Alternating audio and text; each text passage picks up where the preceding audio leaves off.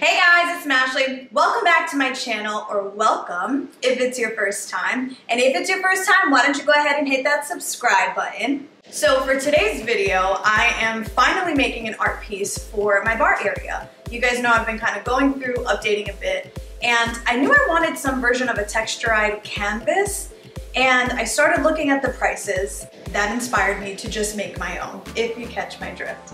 To get started, you're gonna need your joint compound. We have some sponges to add some texture. I have an acrylic sealer or gloss finish, which we'll use at the end. There's some spatulas to add some texture. And of course, the actual canvas, which is a 36 by 48 inch canvas that we picked up from Michael's.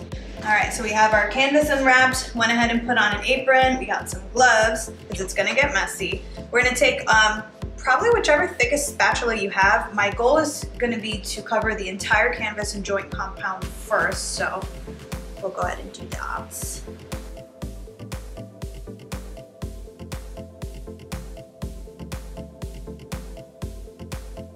So you guys will notice I'm kind of just putting this on in a very abstract motion. While my goal is to just cover it, I do want to start adding a little layer of texture from now to build off of later. So I have the canvas completely covered at this point. Now my part two is going to be kind of building up chunkier areas, I guess, of the joint compound, so then I can come back in and texturize in those specific areas.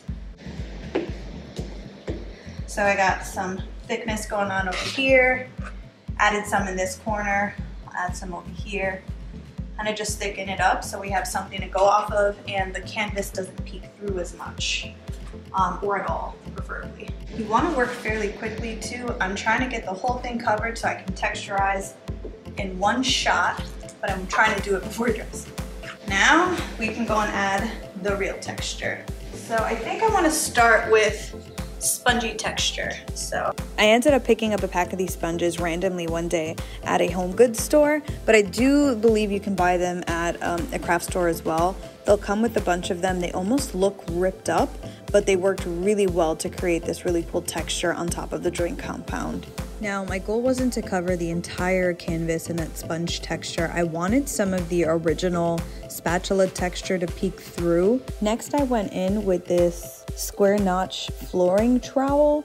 I had no idea what this was called, but I went into Home Depot and I went into the spatula section next to the compound, and that's where I was able to find it.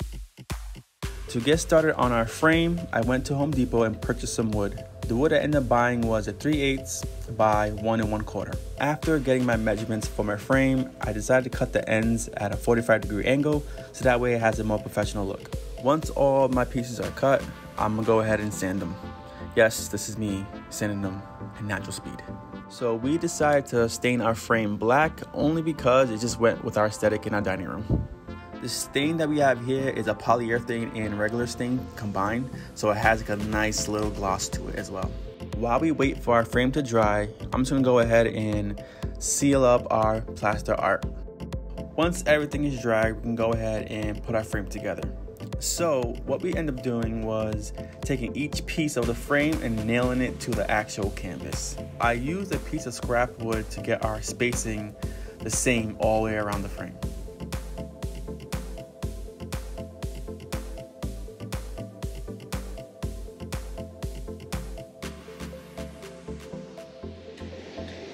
So, how do you guys think it turned out? Go ahead and leave me a comment in the comment section. Let me know how you think I did. For me, obsessed is an understatement. It's the absolute perfect piece to finish out the bar area, and I had an absolute blast making it. Thank you guys so much for joining us for today's video. As always, go ahead and hit that like button, that subscribe button, and I will catch you guys in the next one.